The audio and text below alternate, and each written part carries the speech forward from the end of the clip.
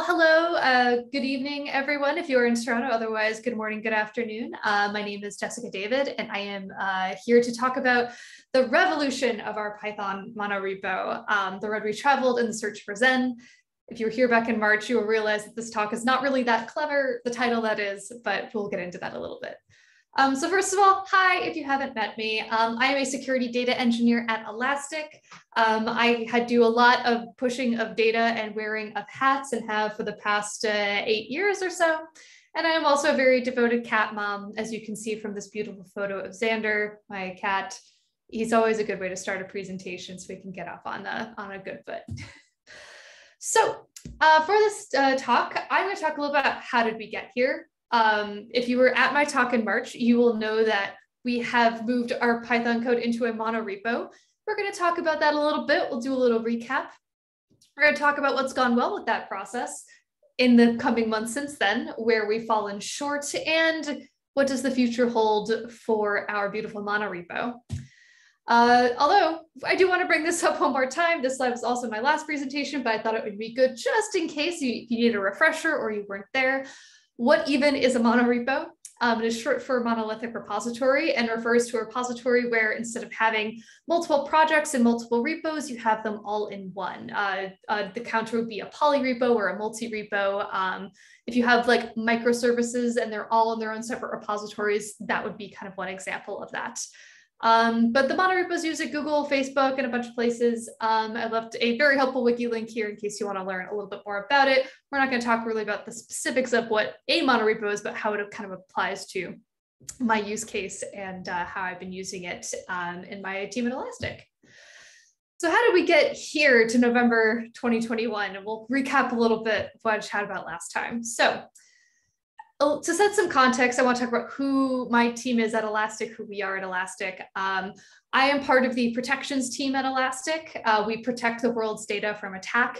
We are a sub-team of the security team, and the team has security researchers and data scientists who make artifacts for the Elastic security endpoint. So back about 1.5 years ago now, Elastic released Elastic Security. You can run the beta version, at least I think it GA'd maybe 1 year ago. You can use Elastic Security on your computer like you would any kind of like antivirus software. And it uses the awesome protections that my teammates make to protect your data. So protect you from malware, ransomware, et cetera. There's various tiers of features, but it's really awesome. And as a security data engineer, what I do is I help with gathering user telemetry. So if alerts fire on your machine, they get set back up, and we can use alerting to help with preventing future attacks, as well as third-party public security research and intel that we can feed in that kind of data to help with our analysis as well. So yeah, my team is mostly responsible for automating pipelines, enables the rest of the protections team to continuously improve our security products. We want to get protections out the door as quick as possible to make sure that your data and your computers are safe. So what is in our monorepo, and the TLDR is all the things, but just at a very high level, we have production code, obviously, which we have Python, OCaml, and Go code, so at least 3 programming languages here. Various test suites. This includes our synthetic tests, which run against production every so often. All of our infrastructure and CI code, so Docker files, Terraform, Jenkins, job definitions, etc.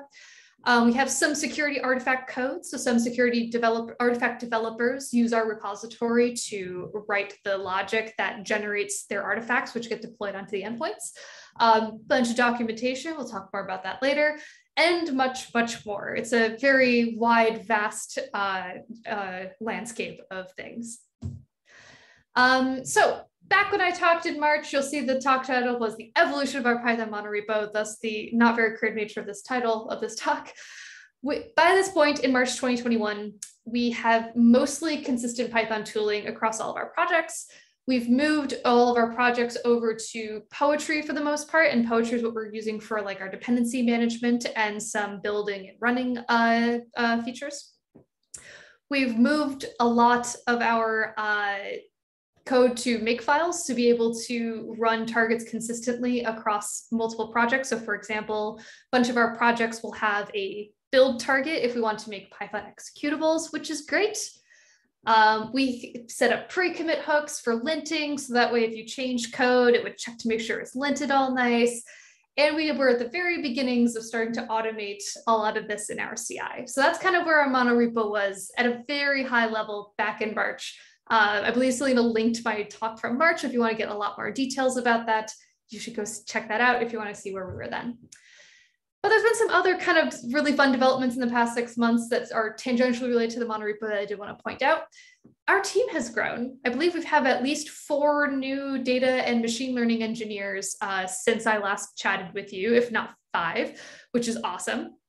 Automation has become top priority in our team because we want to be getting things out the door as quickly as possible. And this involves doubling down on Jenkins, which was an internal decision for the tooling we'll be using for CI moving forward.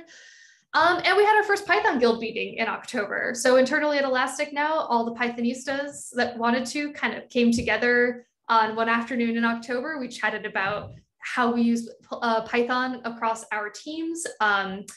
Gives us a chance to share ideas and techniques. And I'm actually giving an iteration of this talk next week because internally at Elastic, not a lot of people know what my team does. So I'm going to be talking to them about this too, because I think that a lot of the stuff I'm going to talk about is really relevant, Python or not even. So yeah, that's a fun development, and it'll come into play a little bit later. So since March of 2021, what has gone well? What have we done in our monorepo that has been awesome? So the first thing is we have a greater division of our pull request and main branch jobs. So when I chatted with you last time, we rebuilt the world every single PR. We no longer do that. So PRs now no longer take 10, 15 minutes to run. Depending on the size of the jobs and depending what goes on, it can sometimes either take 15, 20 seconds or maybe 5 minutes or so to do all the builds and things. So that's really great. And that's very exciting. We could also rebuild on multiple dependencies. So if we have a library that updates along with a service, we can rebuild both in one set of PR jobs instead of like needing to, again, either build the entire world or do multiple PRs to make updates. So that's really awesome. Another really awesome thing for our CI and CD is we now have a Python base image in our internal Docker hubs. What that means is we basically can use now a standard and consistent Python image across all of our like Python services. So now we don't have to copy someone else's Docker file over. We don't have to copy lines from other Docker files into ours if we need a common functionality. We're starting to be able to have this common resource basically, which is something that has been really helpful. We now don't need to worry about like where packages are or aren't installed, and we can have a nice consistent build, which will build on our main merge tags with a commit hash. So that way, if you're like, hey, I want this specific Docker image build and I don't want any new updates from there, you can lock in and not have to worry about breaking on latest. So that's been really awesome. To accomplish this, not rebuilding the whole world, we are using a multi-job in Jenkins. I should have put like warning hack ahead at the top of this slide because this is a little bit hacky, fair warning. We use a tool called Jenkins Job Builder in conjunction with the multi-job parameter enable condition. We have a little Python script essentially that runs when you commit to a PR, and it will check, hey, what has changed from this commit hash from the main branch? And essentially that helps us get a list of files that have been changed. And we then use a regular expression to be like, hey, if this condition matches, like if a file has changed that's in this regular expression, please kick off this Jenkins job. This is mostly to get around a bit of a, from what we found is like a little bit of a catch in Jenkins where it's hard to like have projects, like dependent projects run and just simply build in that logic into Jenkins itself. Again, if we had not a monorepo, this might be easier, but with how this runs in our current setup, we found this is the best way to do it. So yeah, so if we match, it will run.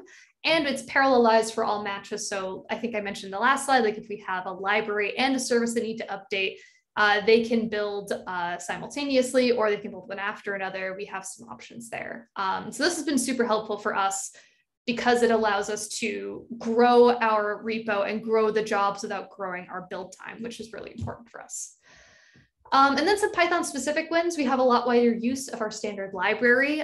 We have an internal deployment coming soon, but at least within our repository, a lot of things are using our standard lib. Since we're the security data engineering team, we call it SDE lib. Lint checks across the board. We have such beautiful Python in the repository now, and at least makes me very happy. So that's good. We made some small improvements we have a cookie cutter project template that sits at the root of our repository. So if you want to make a new Python project, you can run like cookie cutter, give me a project, and it will dump out a template that is Flake and Black compliant.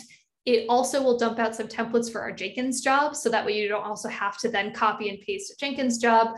We're still working on expanding that a little bit. We have mostly a lot of refactoring going on right now rather than new service development. So for us, this is a little bit on the back burner, but when our new data scientists came on, they were really excited and helped with improving that to help them get a couple things up and running. And we've moved tons of things to our new makefile setup and using poetry. We were using please build for a while, but we found it just didn't quite hit all the marks for us. Make doesn't necessarily either, but we found it to be the lesser of two evils at this point. A lot of stuff about make is not very good in terms of a repository, and please and Bazel and other tools like that are much more aware of like where they are in a repo. We've had some hacks around that for sometimes you just have to make a couple hacks. But there were a few places where we fell short. And I will note here as I go into this, we had many technical wins, and a lot of the stuff that you're going to see in these next few slides are not super technical, and you'll see why. The first one is we have a lot of places where we slow ourselves down. So one of them is communicating clearly. And in the monorepo, I find that this is especially important because if only one person gets asked a question, like if you're stuck in someone's DMs on Slack or on GChat or wherever you chat, a lot of knowledge gets lost there. And more people can answer your questions in public spaces. I try as hard as possible to get people into the public Slack channel that we have. So it can be like, hey, I have a problem with this PR. I'm not sure why the checks aren't working. Or I have a problem here. I don't know why this is working. And being able to answer that question in public means that the users of our repository and people who want to get in there have better visibility. Or people can make GitHub issues, which I think is a lot more beneficial. And then it gets tied back into the repo itself. And if I here's the second point, poor documentation. It's probably a little bit harsher than it needs to be. We have tons of docs. But as you can see from these two items here, they go stale if they aren't updated, and it's hard to find the docs you need. And for us in our monorepo setup, where we fall short really here is how to set up your dev environment, because there is right now just a few things that are required at a base level to make sure you have a smooth experience no matter where you are in the repository. But if you can't find that documentation or someone hasn't updated it in 6 months, it can be really hard to figure out how to set yourself up for success. And also, we still have kind of a little bit of a bus problem. This very much relates to the top 2 points, where if only one person knows the ins and outs of the monorepo, it's not good. If you don't know what the bus problem is, it's a little dire. It's if your coworker, gets hit by a bus, is someone going to know what to do in the repo? It's very harsh. I do understand, but just assume like if you go on vacation, are you okay to like leave the repository open for everybody else? Like if you need to take the day off because you need to go get, COVID tested, you just are taking a mental health day, like, will your team be okay? And communicating in public, having GitHub issues, documenting things well are 3 things that are going to avoid that in your one-stop shop for code. We also have the still doesn't work on my machine problem. Again, ties back heavily to the last slide, and this is kind of where some of the technical stuff kicks in. We still have some problems with our pre-commit hook. The black version is usually the culprit here of when someone sets up their local dev environment. They have black version 20.7 installed, but our pre-commit hooks run on 21.2, and even these small like version updates in black make slightly different results, which will mean when you run pre-commit locally, linting in CI then does something different. And it's very stressful for devs who just want to get PRs in. They're like, I don't care about this. I just want to get a PR in. Why does your monorepo ruin my PR? And also, it just turns out we all Python a little differently. Our new data scientists really like Conda over VM. they don't understand why we need to have typed Python code, which that's a debate for another PyLadies talk.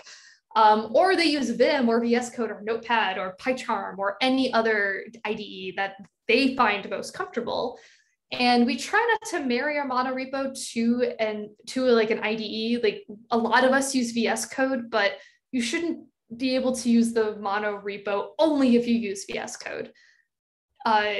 In some people's minds, like I can see kind of like how that argument goes both ways. Like if you're going to have a monorepo, you should have consistency in some ways, but we have a lot of very opinionated Pythonistas on our team. And I don't think this is a bad thing per se, but it does help slow us down in terms of like getting the repo like in a good solid place for every team member we have. The philosophical questions continue otherwise.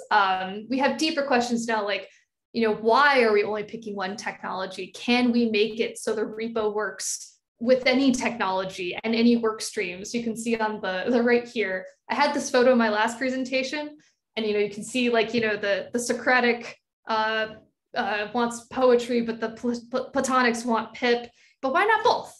Like why only restrict it to only one or the other? And these are things that we're starting to come across more as our team grows. And I'll talk about that in a little bit too. Also just global requirements versus project requirements. Like what if the data scientists want to only use Conda in theirs? Why should we restrict it at a global level? Or why should we only have like linting rules at a global level? Can we not make them all project level? Do we need to pin to a specific version of requests across the board to make sure that everybody's up to date on security updates? There's a lot of like really good debate that goes on here, but it does make it hard to progress sometimes. And that brings us to where do we go from here? So my next metaphor is forks in the road. We kind of, when we need to make a decision about what to do in the model repo, we sort of have one or more paths, at least one path, I should say, to go down. Like, do we want to go down column A or B in terms of like structuring code and making things accessible for everybody who comes in here? And so to help overcome these forks, you know, we're talking about like, do we have freedom to choose your own path? And if another path is needs to be taken, do we help assisting with people? Because like our repository is technically owned by the data engineering team, but we also don't want to become like the only stewards of it. So this is a really delicate balance we're still trying to strike. And how do you support multiple drivers on the road? Like down Python Boulevard that we have created, like how do you support like all these cars and not get into, you know, a big accident or a big traffic jam? We have at least 15 devs, if not more, that are now actively working in our repository. So it's really hard to try and balance everybody's like dev comfort zone. So how do you do that?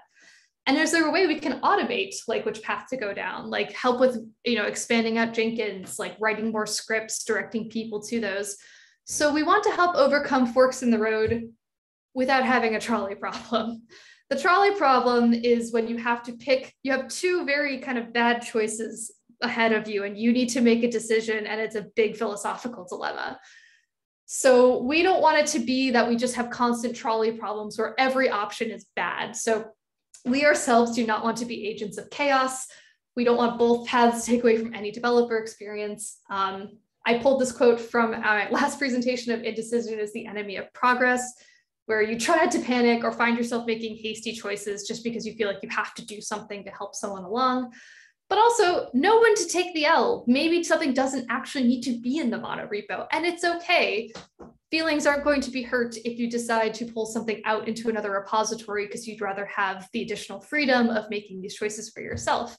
And that leads me to like kind of my last point is Pythonistas are humans too. We're all people, we're all devs in a very stressed out situation sometimes, just trying to get our code out, trying to help people, trying to do the best we can. So remember, teamwork makes the dream work. You get to know your devs and the human element behind their work, like make sure you understand where they're coming from. So it seems like their requests in your repository like aren't that crazy, and you want to make sure that everybody has a really good dev experience.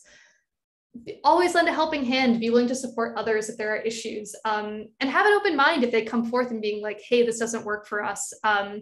This actually came up in a very big way today, like literally an hour ago or so. In our repository, we require merging main back in before it will rerun CI checks. And our data scientists are into a lot of problems with that because they had a kind of an older, staler PR sitting around, and when they tried to merge main back in, it had a conflict and said there were 400 plus files that had changed the PR, when in reality there were 2.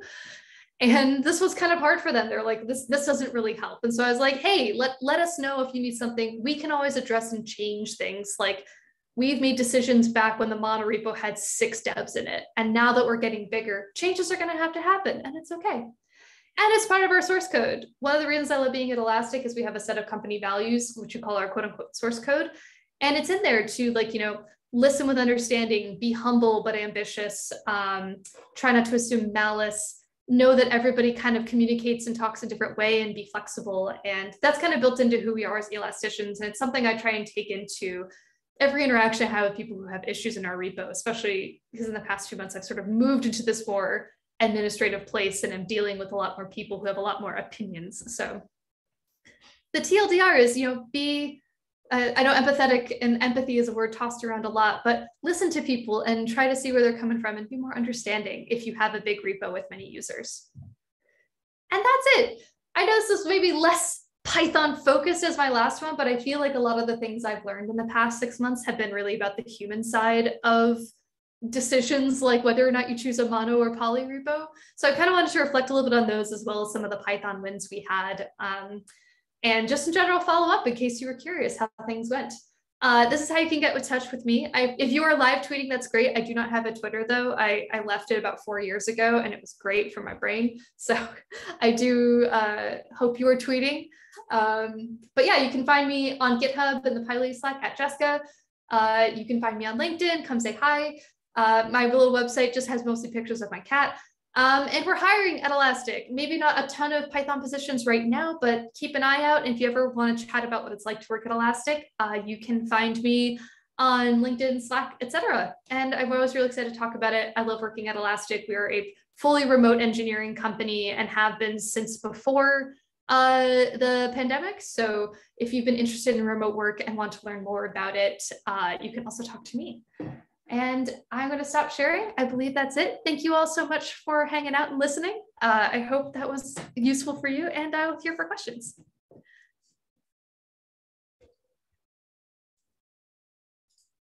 Okay, everyone. So if you have questions for Jessica, you can put your hand up. So I know that you are interested in speaking, then we can hand you the mic. Any questions for Jessica?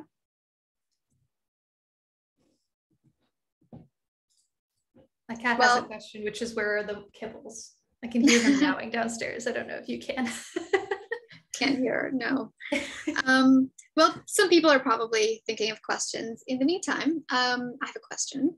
Yes. So first of all, I have to say that I love the Good Place references. Really nice and very, very relevant. Great show. One of my favorite shows. Yes.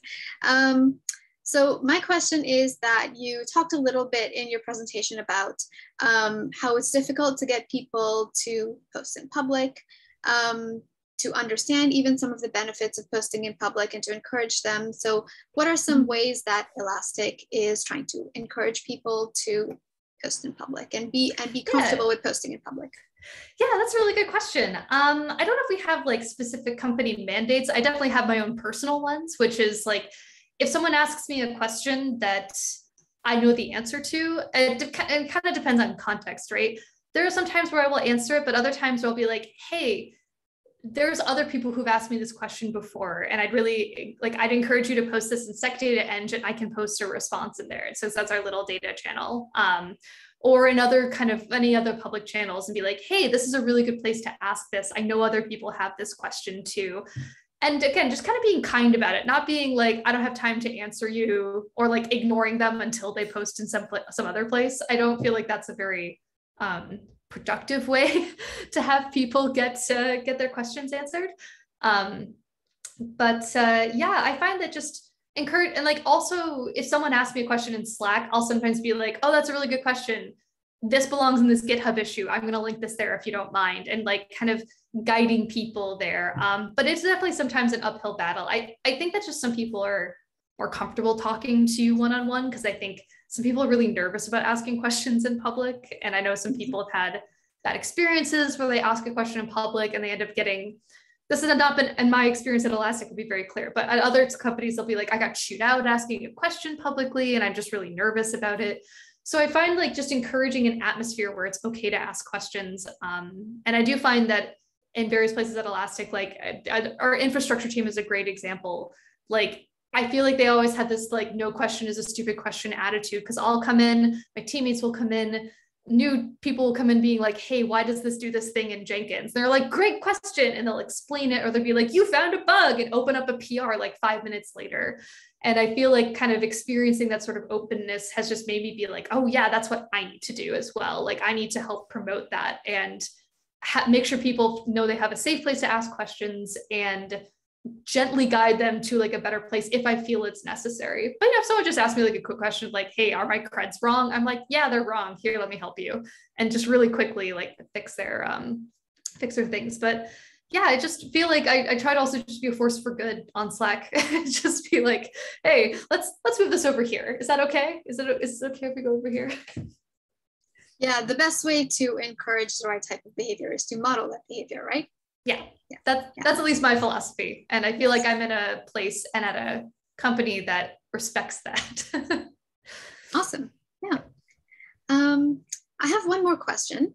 Okay. So Elastic is a remote first company. And this was true since before the pandemic as well. So I'm just curious, what was your decision to decide to work for a remote first company? What were some of the things that, some of the factors in your decision, and how are you enjoying it? That's also a very good question. So I joined Elastic in February of 2020, which, as most of us know, was about 4 weeks before remote first became a much higher priority for a lot of companies. I was first and foremost attracted to the team. I thought that the security team in general seemed really cool at Elastic. But it was one of those things where I had a couple other offers from local Toronto companies, and I was like, I don't know, like at my last job, I really loved helping out with like social hours and things like that. And I really enjoyed like that kind of interaction with my colleagues. But ultimately I was like, you know what, I think the work is neat enough. I'm kind of excited that there will be opportunities to meet my coworkers in person. And I think this is the kind of challenge that I'm ready to take right now. We'd also just gotten our cat, and I was like, I have my little buddy at home. Like, that seems really nice. And yeah, I definitely went for it because I thought it would be an interesting new experience. I did not know how prescient it would be, to be very clear, but I'm really, really enjoying it. I really think that if there hadn't been everybody has to stay at home, I'm thinking I would still feel the same way, because I can run my own schedule. I have coworkers both 5 hours ahead of me and 3 hours behind me. So I've tried to shift my work schedule where some days I come in really early to make sure I overlap with my European colleagues. Other days I'll come in a little bit later and stay late to make sure I spend more time with my West Coast colleagues. And I find that having that kind of balance and sort of the freedom to do that has been really kind of eye-opening in terms of like what I can do to succeed in my job, and like what makes me a successful engineer, and how I can interact with people all over the world and and have that kind of experience. So I'm really enjoying it. I do definitely miss human interaction. I'm looking forward to things opening up a little bit so I can meet my coworkers a little bit more face to face and have some more time with them. I definitely don't love only being at home, to be very clear. So looking forward to have more excuses. Also to see all of you lovely people in person again. That would be nice to be able to have some of that. But yeah, I think that's it. Yeah, great. Thank you. Yeah, that was a great talk. If anyone has any questions, last call for Jessica. I'm gonna give a couple more seconds. You can post it in the chat if you want me to ask it for you.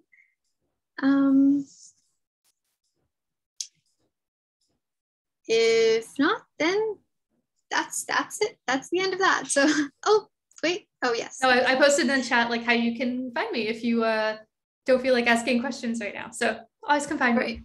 Yeah, and I will also post in the chat a link to Jessica's previous video and a link to her slides. So here is a link to Jessica's previous talk with us. This is from her March talk. And from our March event. And here is the link to Jessica's slides if you're interested in reviewing them once again. Okay, thank you so much, Jessica.